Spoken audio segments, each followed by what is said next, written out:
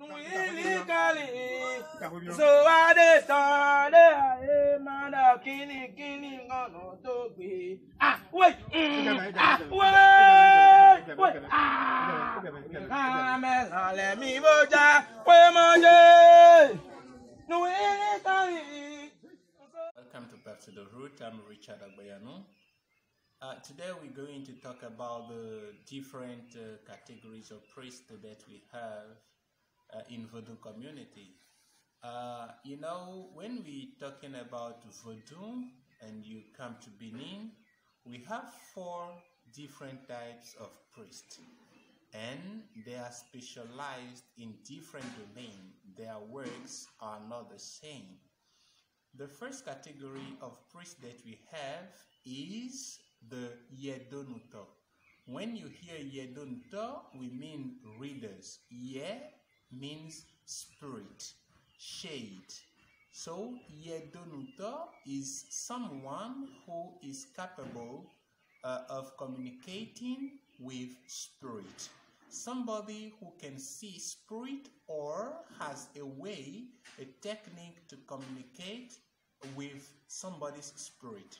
In that category of priest, we have the Ifa priest that is known in Benin as Bokono or Babalao. Bokono when you speak in Fon, and Babalao when you speak in Yoruba or Nango.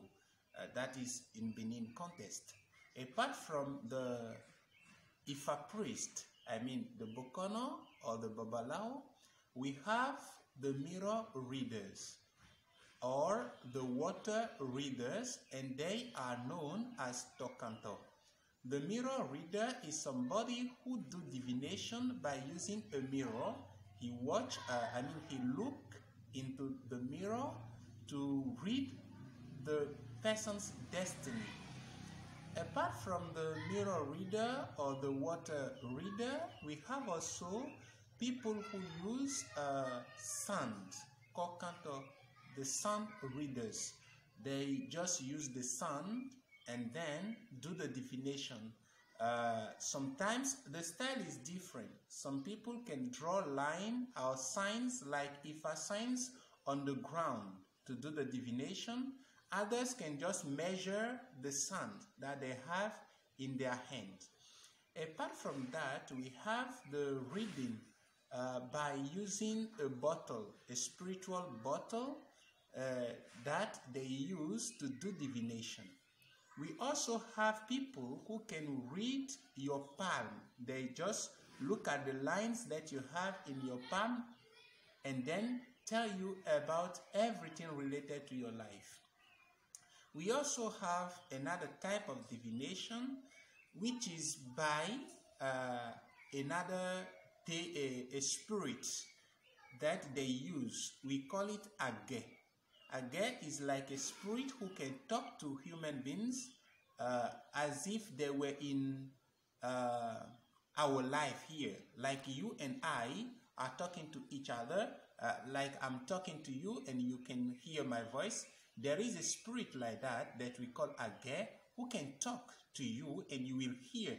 The reader will hear as well as the client, and they do divination. So that is the first category of priests that we have. Apart from the readers, we have now the category of Voduno.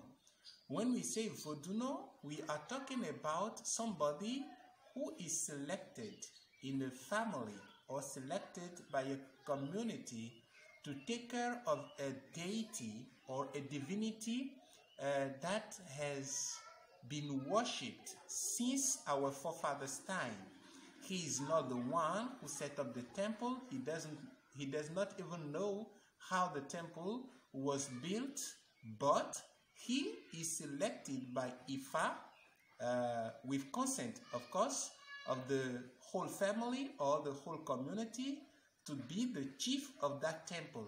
So he is like the guardian of the temple, and whatever you want to do in that divinity's temple, you have to go to the Voduno. In that trend, we can talk about the Honugan. When we say Honugan, it is a person selected by the community or by a family to take care of a temple in which we have we have several deities. Like we can have a temple in which you have Hebioso, Gu, Loko. You have a lot of stuffs in the same temple, and then he's the one selected to take care of that temple. Another category that we have is the category of Huno. When we say Huno, we are talking about somebody who owns a spiritual technology. Like we have a robot or we create machine for different purposes.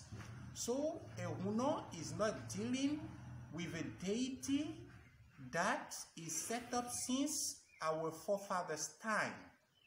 It is a tool that he discovered himself by traveling all around the world, maybe by going to different communities, or a spirit that he gained from a friend. You see, it is like you have money and you buy a type of car for a given purpose. So the Huno is not dealing with natural forces. The Huno is not dealing with deities that are revealed by Ifa. The Huno is not dealing with deities, with spirits that are directly connected to our existence. He is just using some machines that he used for different purposes. In the field of Huno, we can cite the Tron priest, we can talk about the Gambada priest, we can talk about Koku, Jagli. There are so many spirits that people may think they are Vodun, they are natural forces, they are from our forefathers. No. So there are things that when we're talking about Huno, everybody can stand up and decide to become a Huno. If you say, okay, I like Tron, I would like to have Tron in my house for protection against witchcraft or this, when you go to specialists, they can give it to you and you will become a Tron Huno. Since you have the deity in your house that you take care of, that you do libation for, that you feed in the right way, then you are Huno. And people can come to you to ask for you to pray for them. They can ask you for services that you will confide to the spirit. So you are Huno. But as far as Voduno is concerned, you cannot make the will to become a Voduno. You cannot decide to become a Dam priest or to become a Hebioso priest or to become a Sapata priest. You cannot. You have to come with. That is directly connected to your origin, to your existence, to who you are spiritually.